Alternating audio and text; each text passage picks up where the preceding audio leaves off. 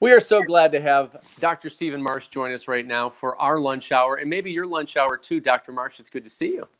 It's nice to be here. Thank you. We were glad to fit you into our schedule today because I can tell you it's been quite busy, and that's some evidence of what we're looking at today as well. Well, how have you been doing? How have you been keeping up during this whole COVID thing, if you will? Well, I have to tell you, our team has done a really terrific job. We have two hygienists, Amy and Debbie. They've kept on schedule. It does take a little more time to prepare in between patients, but we're doing that for the safety of the patients and our team. And we're finding a lot of people are doing work who have put things off, and now they have the time or the ambition to go ahead and get the work done. So now that you've been back now for the last 5 months, what are you seeing coming through your office? Is it usual dental work and maintenance, if you will, routine things, or more involved? So it's a little of both, Joe. In fact, one of the things that we're seeing, and we think it's stress related, and you may have read an article in the New York Times about it, some people are breaking teeth more and they think they're grinding. We call it bruxism because of the stress. So sometimes it's breaking off an old crown, it's breaking off a filling, that sort of thing. So some of it is maintenance like that. Some of it is getting their teeth cleaned and they've waited for more than 6 months to get them done. And sometimes it's people who have the time finally to go ahead and get dental work done that they wanted to get done for a very long time. And sometimes it's kids being home who wouldn't normally be back in Cleveland. So a little bit of everything. I'm sure you're seeing it all and doing it all. So what do you say you show us some of your work right now? I love it when we visit your patients before and after photos.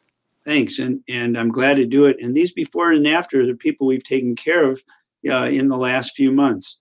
So this patient came in and he had a temporary bridge made many years ago, and now he's working from home. So he hadn't had the time to do it. He said, let's do it brighter. I'd like to do more of my work in the future. And Joe, that's a 4-tooth zirconium bridge. It's very bright. It's wonderful. And he finally got rid of that temporary that he was unhappy with. And I can tell you his wife, Greg's wife, was really unhappy with it. So he was happy to get that work done. And a happy wife is a happy life, and a beautiful smile going along with it. And this is Pat. So Pat had some dental work done years ago. This is old bridge work, Joe. In the past, we used to use a metal core on top of the teeth and then either a porcelain or a plastic covering to give it a look. Today, we were able to do it again with porcelain to give her that beautiful look and something she's proud of. This is somebody else who spent a lot of time working, hadn't had the time. She liked to come in 7:15 in the morning. So we were able to take off the old bridge work. We actually took out a little decay that was underneath and then put together this beautiful bridge. And she's thrilled with it. And actually, she's going to whiten her other teeth, which is a very nice compromise to give her a beautiful smile. I love the fact that you can work around so many patients' schedules. I mean, you have Pat there that was coming in so early in the morning, and you said, no problem, we'll work you in. Well, we start that early to try to accommodate, so thank you for appreciating it. No, that's awesome. Oh, so this is Hallie, and Hallie's a teacher, and she had what's called decalcification, and it's always bothered her. She's 25 years old. Her teeth came in that way, Joe. This is something we're seeing more and more of. Sometimes they think it's from too much fluoride. Sometimes it's just developmentally an issue with the enamel. It just doesn't harden right. So you can see different spots. You can see some yellowing and that sort of thing. So Hallie finally had the time as a teacher to come in. She's doing teaching virtually, if you will. So we did 6 porcelain veneers. Again, she wants to do more in the future.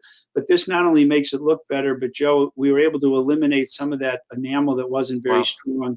And again, we can see that she'll need more work in the back. But again, at least for now, she got these front 6 teeth done. That is a brilliant smile. And then we have time for one more patient. I understand this is Kevin, correct? Yeah, and Kevin has a busy business and in construction. He's actually been busier than ever, but he also said, I need to do for my mouth what I do for other people. And so his wife encouraged him to get this work done. And you can see in the top, Joe, we've actually done 10 porcelain veneers. We moved the tissue with a laser actually to give him that smile. We will do the lowers in the future. We just reshaped him. And Kevin said he's never been as proud to smile. And when he calls on clients now, he's not afraid to take a big wide smile and show them what his teeth look like. So well, it's a win-win.